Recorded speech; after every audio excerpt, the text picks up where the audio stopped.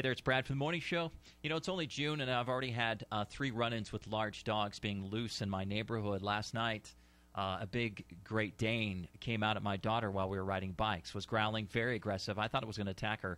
My wife and I yelled at the dog, and that was enough to get it to back down. Turns out yelling at the dog is actually the wrong thing to do, and I'll explain why in just a couple seconds.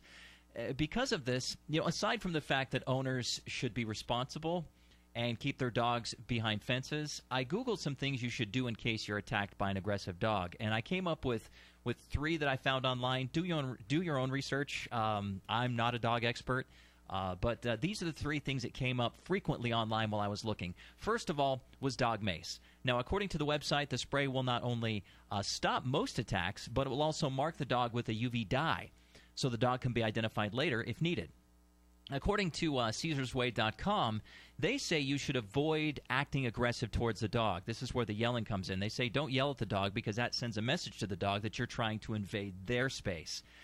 They say the best thing you can do is stay still, don't make eye contact, that's also an aggressive move, and just claim the small space that you're in, and most likely, now they say most likely the dog will just interpret that as that's your space, you're not trying to get into their space, so the dog will leave you alone, in theory.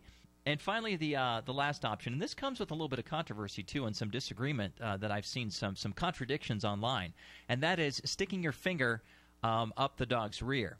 Now, this option is certainly not pretty. I suppose I can see how it might surprise a dog. If I was in a fight with somebody and I was being the aggressor, I know I would certainly think twice if they took that route with me.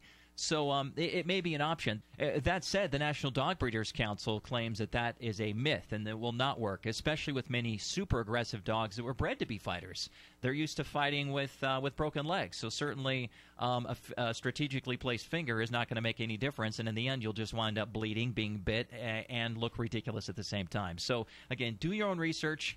Check out the links that are right down there to all the different things that I found you could do. And for the love of Pete, if you have a dog, keep it in the backyard behind a friggin' gate, okay? Thank you.